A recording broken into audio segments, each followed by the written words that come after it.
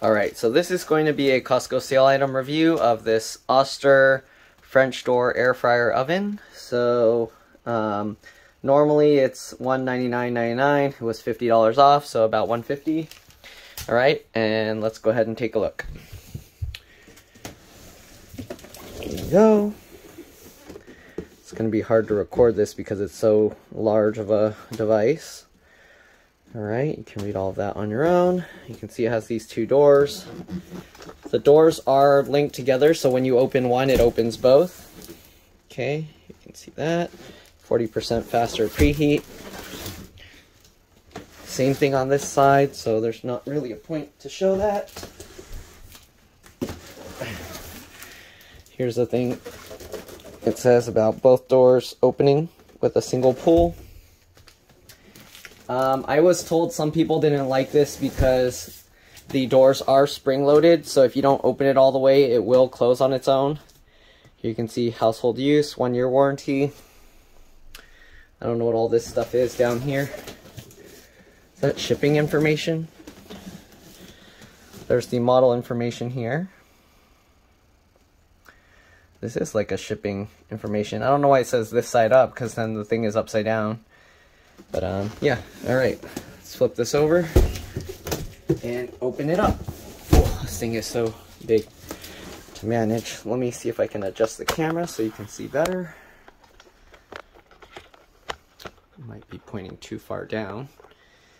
Let's lift this up a little bit more. There we go. Let's cut this thing open.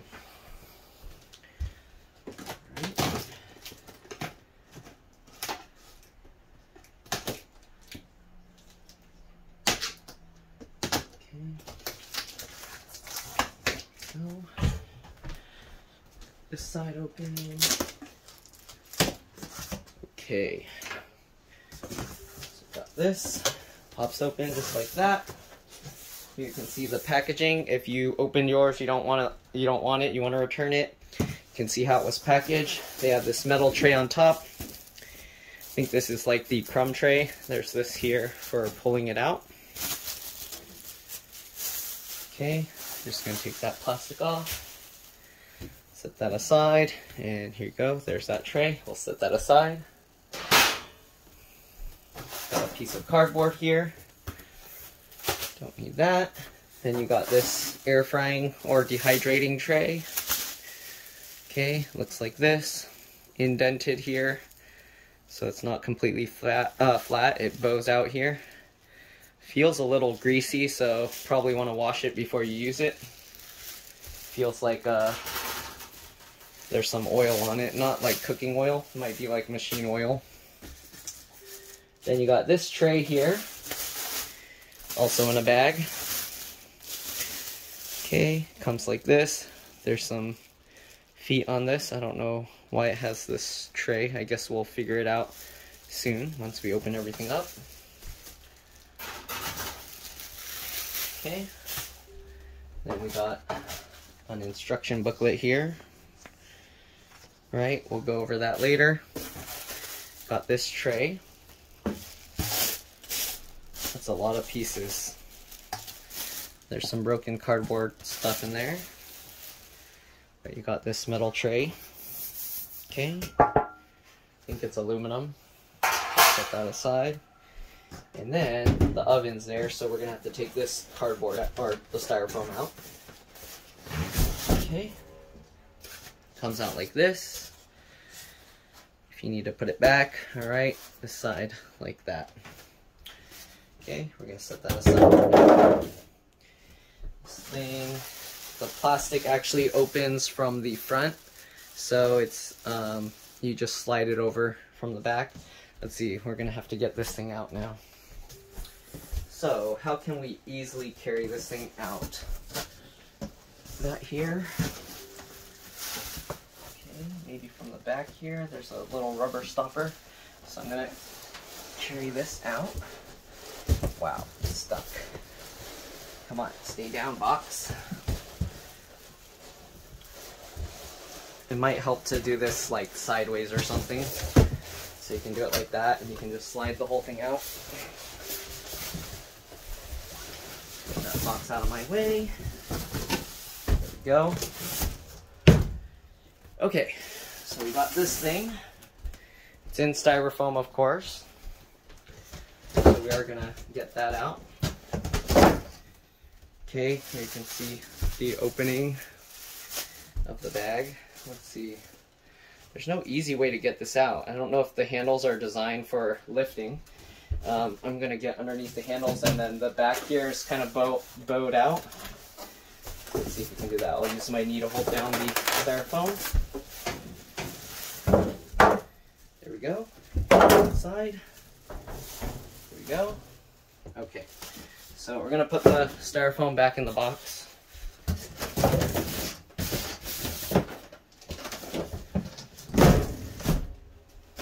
And the other styrofoam in the box.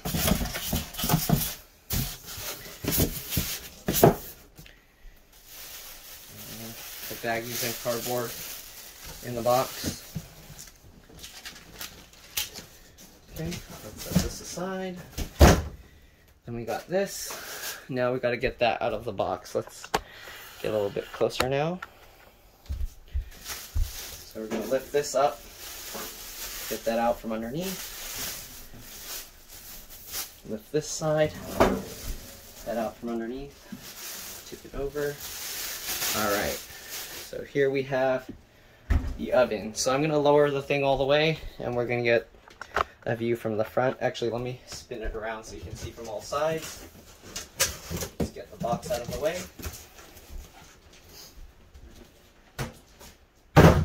Okay, so, oh, I guess we'll lower it now.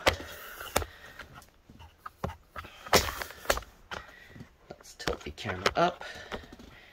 Here you can see what it looks like. There's some tape holding the doors closed. So let me show you real quick what I mean when we take this tape off. So I'm gonna open it by, well, I guess you can't really do that because it opens both doors, so you have to peel the tape off. I guess you can cut it in the center, but I don't want to cut on the thing. So let's peel this out. Okay, there we go. So as you can see, when you open, oh, there's some more tape down here. Okay, get that tape out as well.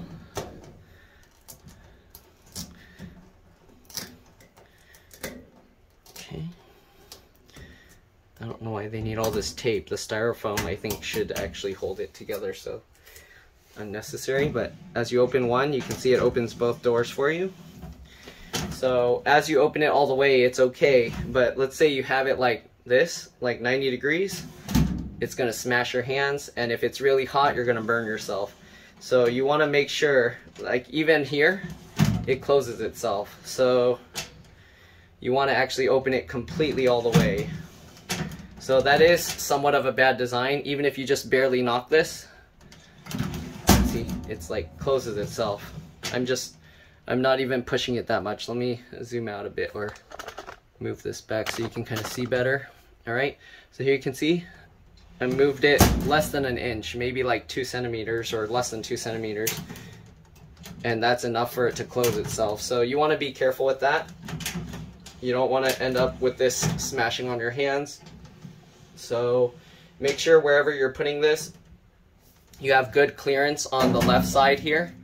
Because if this door is hitting the wall or anything, yeah, it's going to smash on your hands. It has a slight scratch up here, but that's okay. Shouldn't affect the function.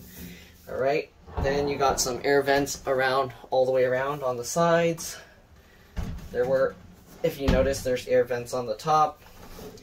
There's this rubber piece here. I think that's just to keep you from putting it all the way against the wall. Alright, and I don't know what this pocket, oh, is this the air vent? What's this plastic thing? Well, anyways, let's get the cable out of here. So it wraps around there, and then they just got some tape holding this in place, which is annoying.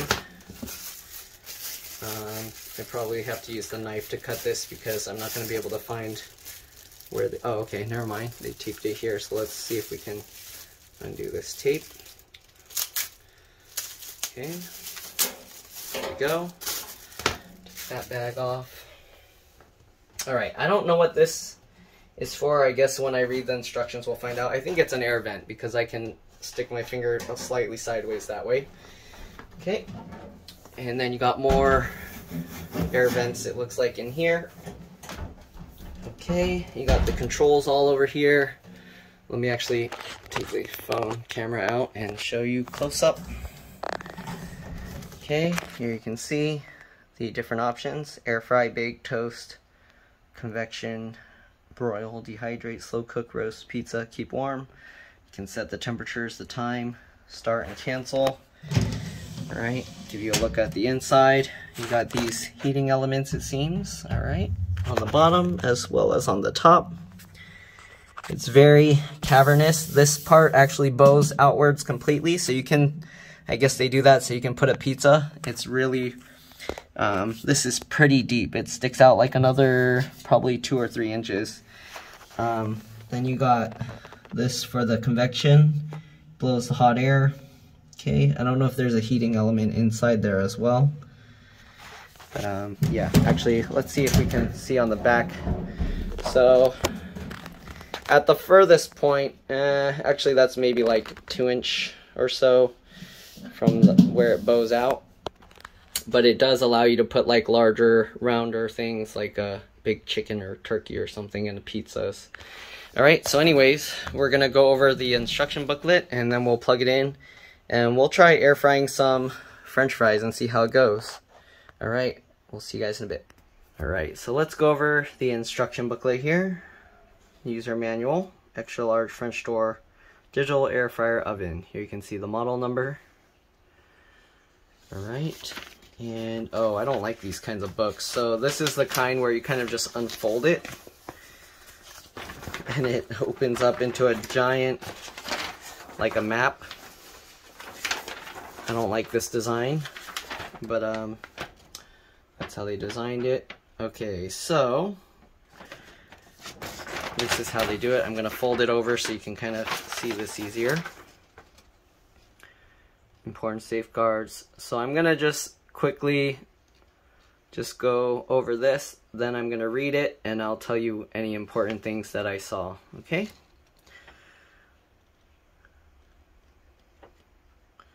So if you lost your instruction booklet and you need this for some reason, you can go ahead and read through this. Hopefully I'm going through the right, okay, 3rd page.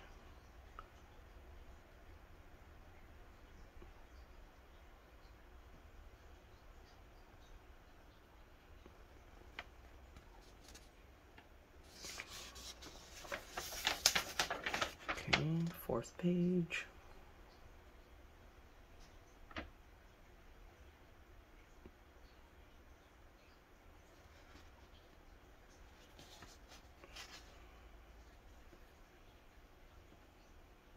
Okay.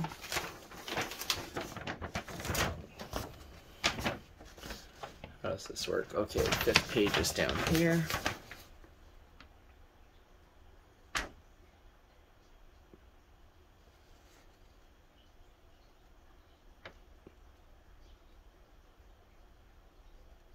Okay, 6th page.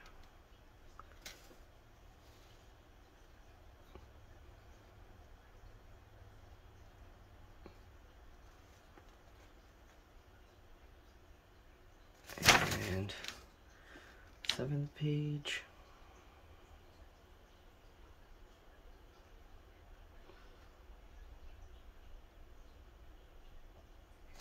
And 8th page.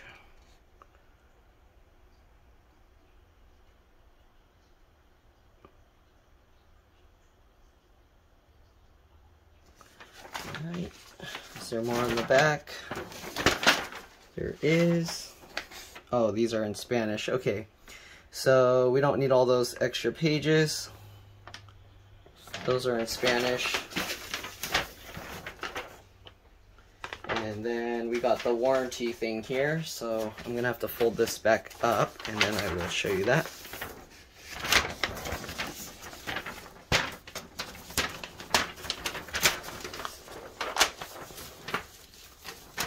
Okay, and here's the warranty information.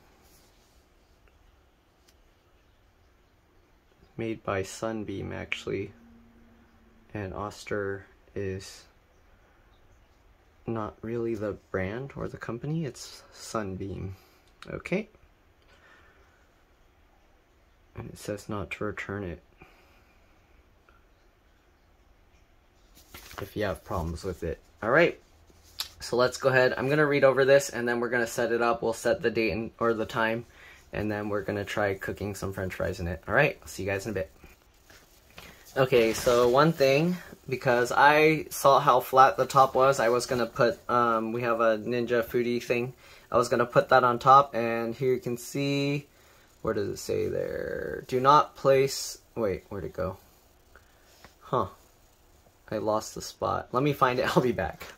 Oh, here it is. Okay, so it says, a fire may occur if the countertop oven is covered, touching, or near flammable materials, including curtains, draperies, towels, walls, and the like, when in operation. Do not store any item on top of the appliance when in operation. So if you're going to put stuff on top of it, make sure to take it down before using it. Alright, so I'm going to read over some more and I'll be back. Okay, because I know a lot of people will like to do this, it says do not cover the crumb tray or any part of the oven with metal foil. This will cause overheating of the oven. So I like to usually cover those things if it's easy to remove with foil, so it's easier to clean up. I just take it out and throw it away, but it tells you not to do that because it can, again, cause it to overheat. Alright, and then after each use, you want to empty the crumb tray. And yeah, alright, I'm going to read some more and I'll be back. Alright, so here's another thing in case you have different types of surfaces. So it says some countertop and table surfaces are not designed to withstand the prolonged heat generated by certain appliances. Do not set the heated unit on a finished wood table. And we recommend placing a hot pad or trivet, I don't know how you pronounce that, it's probably trivet, under your countertop oven to prevent possible damage to the surface. Alright. And also during initial use, it's normal to see some slight smoke and odor. Because the stuff is just like from the factory. Maybe there's some oils burning off, or the outer layer of metal is basically oxidizing and burning. But yeah, that's normal. And after a few uses, that smell and smoke should go away. Alright, gonna continue reading and I'll be back. Okay, so this part goes over the different trays here. So you can see here the removable wire rack or broil rack is number 1. So if you can see number 1, that's the one that I saw underneath. Oh, that's why you have that metal tray, I think, slides underneath it. Then on number 2, you have the removable air fry rack or basket, model dependent, so it might be a rack or a basket. Right? 3, you have the removable crumb tray, which, is it even showing in this picture? Why did they show number 2 twice? Oh, is one the air fryer basket and one's the air fryer tray? Alright, but I don't see a number 3 here, which is weird. I'm thinking they labeled this number 2 is supposed to be a 3. That looks like the crumb tray. I don't know, that's kind of weird. Alright, 4, baking pan. Alright, 5, 3 rack positions. Okay, so they show you on the picture, they have 3 different rack positions here. 6, interior light. Okay, there's a light inside. 7, time temperature display. Okay, you already know where that is. 8, control buttons, pizza pan. 9, a pizza pan. Okay, ours didn't come with a pizza pan. Alright, I'm going to continue reading over and I'll be back. Okay, the controls are pretty, it basically speaks for itself. Bake, select to bake. Air fry, select to air fry. Toast, select to toast. Turbo convex, so this is to bake with convection. So if you want like a convection oven, you can use that. Broil, select to broil. Alright, dehydrate, select to dehydrate. Roast, select to roast. Slow cook, select to, okay, so pretty much everything is self-explanatory there. Pizza or wings, for baking a large pizza or air frying wings. Then you got keep warm setting to keep oven warm. I don't know why you would just keep the oven warm. I guess if your food's in there, you just keep it warm. Then there's a time button to adjust the time, temperature, or toasting shade. Temperature, adjust temperature, of course. Clock sets the clock. Wait, so, okay, I guess time, they mean like the length of time, and clock is just for the clock. Right? Cancel stops it. and starts it cooking. Alright, there you go. Oven is on when display icons are illuminated and flashing, and pressing the cancel button twice will turn it off. Alright, I'm going to continue reading and I'll be back. Okay, so as I mentioned earlier, when it's new you want to clean it, so it says to clean the rack, tray, and pan with hot water and a small amount of dishwashing liquid and a non-abrasive sponge or cleaning pad. Alright, so I'm going to continue reading. Okay, so here's the other thing that I was talking about, where the doors open. Okay, where'd it go? Okay, so always use the door handles when opening and closing the appliance. The doors open to a wide angle for better access to the oven. You'll hear the latch mechanism engage when the doors are fully opened. Doors will not remain open unless the latch mechanism is engaged. Always fully open doors before accessing the oven. Please keep at least 6 inches or 152 millimeters clear on all sides of the appliance to allow the doors fully open. So whatever you measure for the oven, you want to make sure you have an additional 6 inches to the sides of it, so that way when you open it, it's not going to close on you. Alright, and here's the thing to set the clock. You push the clock button, the clock will flash twice. Use the arrow keys to set the hour, push the clock button again, and then use the arrow key to set the minutes. Push the clock button once more, or the start button, and the time will be set. Alright, you can also change it between Fahrenheit and Celsius if you want. So when it's not being used, you can press the temperature plus or minus button for 3 seconds to switch between Fahrenheit and Celsius. Alright, so the display will flash 3 times indicating the new temperature units, and yeah. Alright, I'm going to continue reading and I'll be back. Okay, so for the pizza function, it's automatically 400 degrees Fahrenheit and you can't adjust it. So if you want to cook your pizza at different temperatures, it tells you to use the bake function. So I'm not sure why it uses the 400 degrees, but that's what it does. Alright, and here you go for 2 pizzas. Put the 2 pizzas, place the pizzas on the wire and the air fry racks. Cook the pizzas for about 1/2 the recommended time, and then switch the rack positions to allow them to uniformly cook on top and bottom. Alright, and then if you want to use all the other functions, I guess you can read that and see. Alright, I'll be back. I'm going to read some more. Alright, so just like the pizza one, the dehydrating function is automatically 150 degrees Fahrenheit and can't be adjusted, and you can set it for up to 6 hours for dehydrating. Right, then you got slow cook stuff, and yeah, I'll read some more and I'll be... Alright, so for the slow cooking function, you want to use a covered oven-proof cookware, and it says you don't want to exceed 14 pounds when empty. Alright, wait, always use oven-safe cookware that does not exceed 14 pounds when empty. So I don't know what the full weight capacity the oven can handle, but yeah, they tell you also not to overfill it and everything. Okay, I'm going to continue reading and I'll be back. Alright, so it says not to use the broil pan under the rack in the lower position. So that metal rack, you can actually slide the broiling pan underneath it. I think that's to like catch any runoff juices. So you don't want to use that in the bottom position, because then it'll be right over the heating element and that can burn it, I think. Alright, and then they have instructions on how to wash it. You don't want to dunk it in water, of course. Yeah, alright, and then of course they have things for these problems. If you overcooked or undercooked the foods, you can change stuff. Burnt smells, if it doesn't turn on, if only one heating element is heating up, they have instructions. Heating element doesn't stay on, and also if you can't change the function button. Then they just have these for showing how long to cook stuff. So I'm gonna try some frozen fries. Alright, we got these thick cuts, 450 degrees, 20 to 25 minutes. I'm going to try cooking those and we'll see how they turn out. Alright, so let's go ahead and get the oven started and we'll be back. Alright, so I already washed off all the trays with warm water and soap, so let's go ahead now and set this up. So let's do the clock. What time is it right now?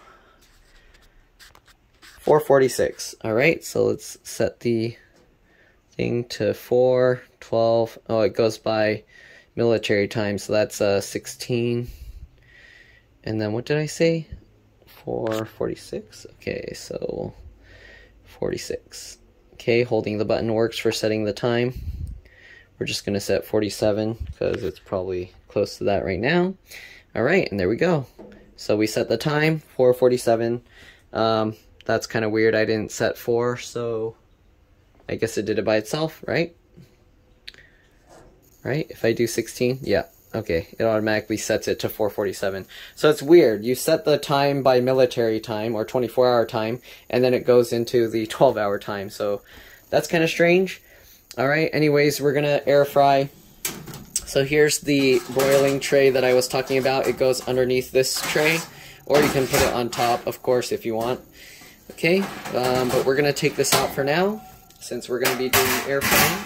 Sorry, we're going to be doing air frying. We're going to be, they said to use the middle for the best position. We're going to put the fries on there. I don't know if I need to preheat it to 450 or not, but I never preheat the ovens on the other things, so I'm just going to put the fries in there, 450 degrees, and we'll see how it turns out. So it looks like we can actually tilt this or have it slightly out. I don't know if the fries will all fall off, but let me try it this way because, okay, it looks like it's working. But now I'm ending up with all the stuff all over my table. Oh, that's too many fries. I don't want that many. All right, so let's put some back. I'm only going to cook a few just to test it. So, let's do it like that. Okay, and hopefully that's enough for testing. Alright, we're just going to kind of space them out a bit. Put that in there. And yeah, now we have a big mess on the table here. There's fry crumbs everywhere. Alright, anyways, we're going to air fry. So, air fry, 450. And we're just going to start it. Or do I have to set the time? Okay, it's on preheating mode right now. So I'm going to put it for 25 minutes, I think. And we'll start it. Okay, so now it's air frying. We're going to let that cook and we'll be back. Alright, I'll see you guys when it's ready. Alright, so one thing I noticed here, if you open this and you're cooking, it doesn't shut off. So just keep that in mind. And another thing, the air, it has that little black plastic chimney in the back. So you don't want to, right now I have it underneath cabinets here. So that's not good because all the hot air, steam, and like oils, as you can see, it's getting stuff under here. That's not good. So let me see if I can show you here. So here you have this chimney. All the hot air and everything is coming out from this. It's blowing up from that. So if you're going to put it under a cabinet, you might want to shield it with something. But keep in mind, it's going to damage your cabinets if you leave them under there without anything protecting it. So you do want to have it uncovered.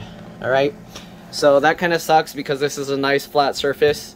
Right now it's not burning hot and it's already been like 6 minutes or so. Actually like 7-8 minutes almost. So this isn't super hot. Like over here is actually pretty hot, but over here is not. So I don't know, it says not to store stuff on top of it while cooking, so that would kind of be annoying. You're having all this wasted space up here to do nothing, and then you can't really do anything with that space there because now you're going to screw up your cabinets. So I'm going to move this thing over and we're going to let it keep cooking. Alright, so let's go ahead and put that there. We're going to move this thing over.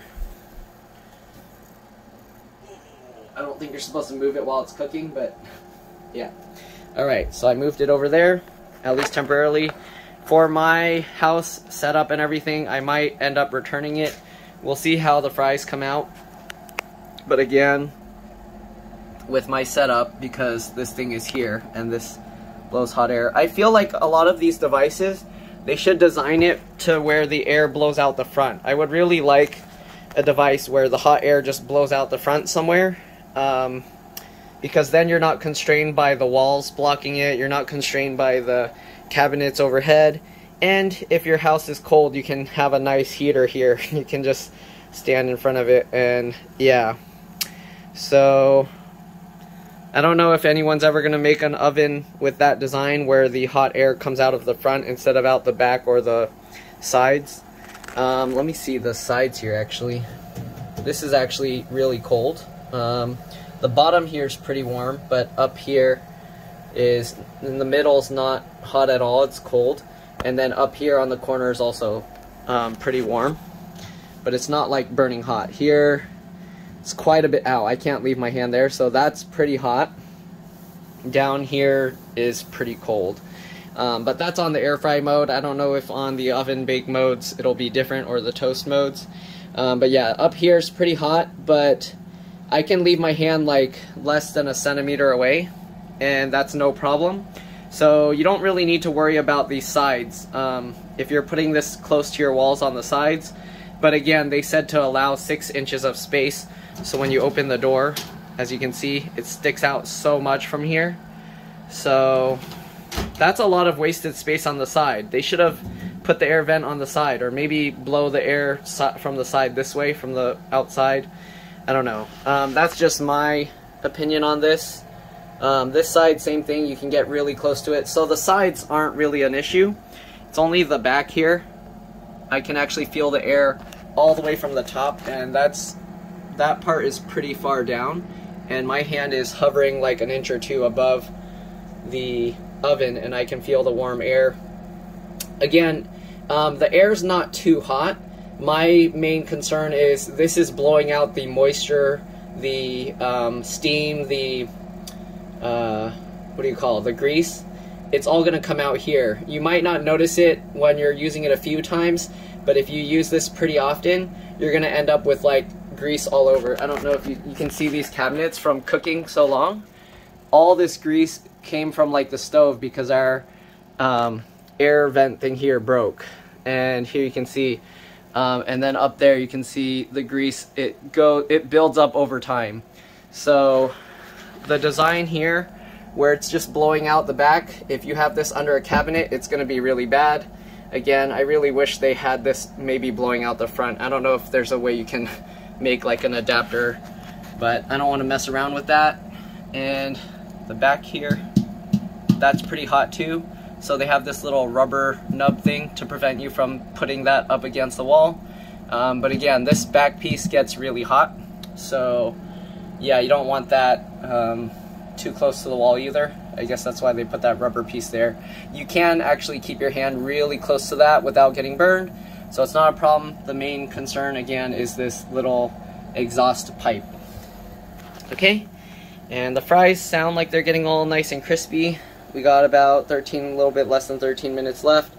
The LED or this panel display doesn't actually flicker like that. It's nice and solid. The air fry button does blink on and off, but oh, I got it to fix itself. So yeah, it doesn't flicker, it's like this. Okay, solid. So I don't know why it was flickering before. Oh, there you go. So it's adjusting to the lighting maybe. There we go.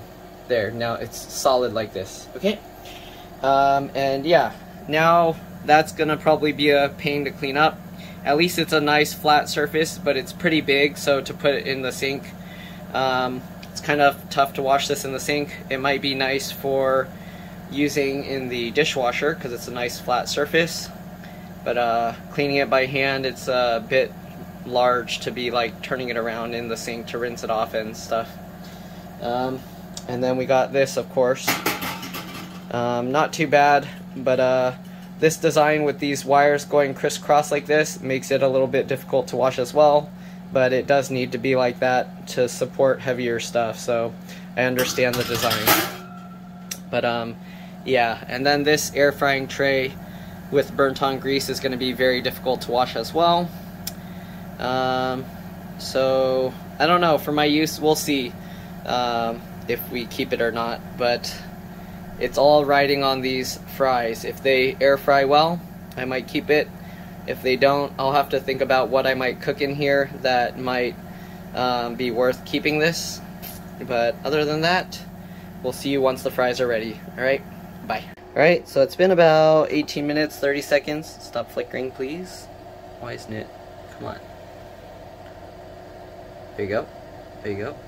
It needs the shadow. And you can already see a lot of the fries are pretty dark and crispy. So I might have to stop it early. 25 minutes might be too long. So now it's been about almost 19 minutes, and I've been like opening and closing the door. So let's see, I'm gonna take some of this out. and we'll see. Some of it actually back there is already burnt. So it takes less than the 25 minutes it says. It says 20 to 25 minutes. I didn't cook anywhere near 1.5 pounds. Maybe that's why. This basket design, it's not too good because you can't really shake it around to stir up the fries. But it's nice for like big flat items. Anyways, I'm gonna pull out the fries and yeah, we'll give them a taste. Alright, I'll be back. Okay, so let's actually stop this. So we'll push the cancel button. Uh-oh, I made some little oily fingerprints on there, so let me... Actually, when even... It's not wiping off. Is it gonna wipe off? And it's just getting worse. Okay, so I'll probably clean it up with some water and soap later. But anyways, let's go ahead, open this all the way, and let's take the fries out. I'm going to put them in like a big bowl or something. This design also, I'm not sure how I'm going to pull these out to pour them in a bowl. It doesn't have like a funnel or anything, so that's also going to be quite difficult. Alright, anyways, let's go get a bowl and we'll be back. Alright, so we got a bowl. Let me see if I can tilt this a bit to make it better view. Maybe raise this up. Okay, so let's use the oven mitt. Let's take this out. Okay, I guess we can leave it slightly out and then you can use some tongs or something to get these out. Alright, they're not burning hot or anything, so that's good. I can actually grab them with my hand. That one's like super crispy. So, I don't know. I don't know anybody that's going to take the time to just grab them out like this. So if anybody has a better method of getting all of these off this tray and into like a dish or a bowl, I'd like to know. But it seems to work as long as the food isn't gonna burn your hands. Alright, so the burnt ones taste burnt, of course. I'm gonna have to clean up that crumb tray. The crumb tray doesn't grab everything, as you can see. As you're getting stuff, all these crumbs are getting over the front here, and then because of the design it's difficult to get these out. Maybe if you have another tray that's big enough to just tip this whole tray over into it, it'll work. But yeah, alright, so as for the fries, here you go.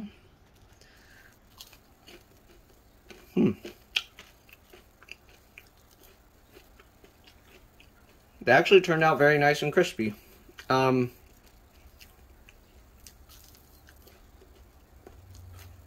I like the way they cook the fries. I am going to have to add some seasoning.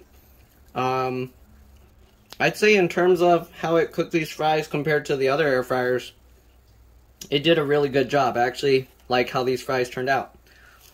So, yeah. For cooking fries, if you're okay with dealing with all the crumbs and the mess here, I think it's pretty good.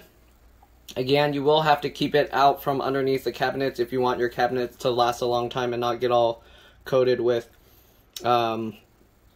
grease and steam and damaging them. So keep that in mind. They are good for air frying. I might keep it around. It's pretty nice. It's just that limitation with the where I have to put it. So I guess depending on the design of your house, that might not be an issue. The top is getting warmer now. Again, yeah, you probably wouldn't want to store stuff on top of there. If you have like the metal trays or something like this, it probably won't be an issue to leave it on top. Just because of how it's like aerated and you only have those points contacting it. So you can probably leave this on top.